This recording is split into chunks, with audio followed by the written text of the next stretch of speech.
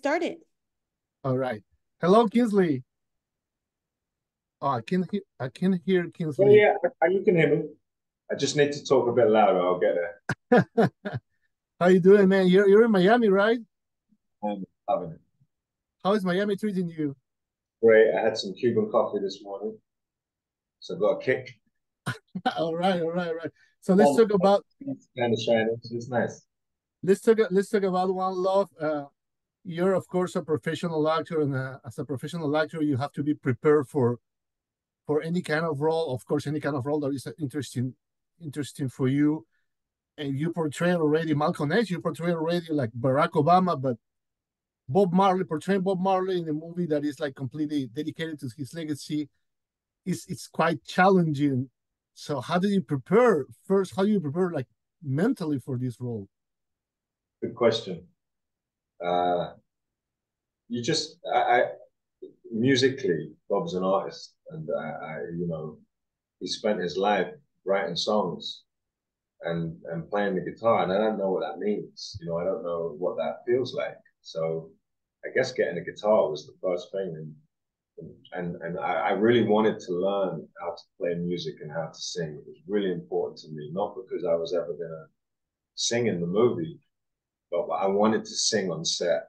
I needed to sing on set because when you watch Bob, there's something so deeply spiritual happening within him when he's sharing his music with audiences that I needed to understand what that felt like. So musically, there was a huge journey. I mean, you could spend 10 years and you'd still not get anywhere. So that was one of the first things different to Malcolm.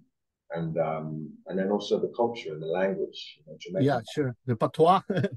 it's a language. It's not an accent. It's a Mhm. language. So to understand that was just no, it's the same thing really, almost like if you were said to do a movie in Spanish. Um, I would be starting from scratch. You have to really learn the language. Where I'd say Jamaican patois was kind of even more difficult is you have to unlearn all of the things that you have imposed on it that are wrong. So a lot of people have a lot of misconceptions about Jamaican patois, and it's English based, so it's deceptive. Yeah. If there are English words, you think that you know how to do it, and you really don't. Not you, but one. Um, and I, I so, I know how to do yeah. it. So the music and the patois were like, first and foremost, how are we gonna approach these things? So you didn't like play any guitar at all. You're not a musician at all. Wow, wow, wow. And then you're playing guitar in the movie, right? You have to play guitar. Yeah, yeah. And they kept some of my vocals in there, which was never supposed to happen. Ziggy and Stephen were supposed to do the voice in when I'm playing in the house, but they towards the final cut of the film they decided to leave it as my voice. So I'm glad I took the singing lessons. Yes, that's something very interesting because I don't know. It's just this is a professional job, of course, and then there's like it seems that it sometimes it's well most of the times it's just like during the live during the concert it's just like Bob Marley's original voice, but there's some more like intimate scenes, right, where you're like I don't know. There's a scene where you're talking, your character is talking to Rita and playing the acoustic guitar. There's another scene during a rehearsal where you guys are like playing Exodus. So were you singing there, or it was like a blend of your voice and oh, No, that's purely my voice. that's cool. That's cool because that takes you to a different level, right? Because But being that's able to what do that in such intimate moments is great. Ziggy was supposed to put his voice with Stephen's voice and Bob's voice and my voice together, but Yeah. they they decided to leave my voice. So yeah, So how long did you train in the vocal part and like in the guitar playing? April to December. So I had a little while. Hmm. And before that, you didn't even sing in the shower. I mean, maybe, but not very well. So how was the training in terms like in musical terms? I mean, of course, you have to listen a lot of like Bob Marley's music. Yeah, and then practice I had a with a great, coach, and then practice at home. How was it? I had a great teacher. I had Yeah, a great teacher. We spent many hours. Yeah, every day.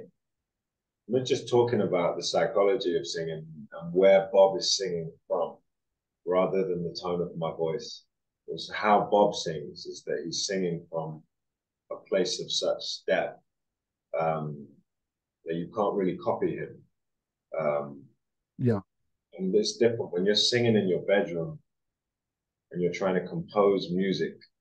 Is different to when you're on stage and you're singing to communicate a message. So Ziggy was there on those days, and he really trained me as well with the guitar. And he just kept saying, "Bring it down, take it down, take it down, take it down. Less, less, less, less." yeah, yeah, yeah. What do you learn? How familiar were you? I mean, Bob, everybody knows Bob Marley, but how familiar were you with him, and how? And what do you learn playing him? I suppose you learn like many things, but how you learn about him, and what do you learn about like the Rastafarian movement? What do you think the movie can do for the Rastafarian movement? I feel like everything I learned about Bob, I learned for the first time, and I learned about Bob not through the books really or the documentaries, but I learned about him on a personal level and who he was as a human being through his family and his friends and people who loved Bob and spent time with him and who knew him were the people who I had many conversations with, um, and who shared with me, how Bob was outside of the public, outside of his public persona. Yeah, he took a little bit to finish about the. There's some. I mean, everybody that knows Bob Marley knows that he wasn't perfect, of course. So there's some scenes in the movie. I'm not going to spoil it. There's some movies that might some people that are not so familiar with him could be surprised, right? When he's like kind of going through the motions of being kind of aggressive or doing something that he wasn't supposed to do. So how do you guys approach those scenes? Like you with the director, with Marcus, how was it? It's great, like all great artists. Bob was he was complicated and he was a human being. He wasn't perfect, and it's really important that in a film where the intention is really to celebrate him and to celebrate his music and the culture with his family.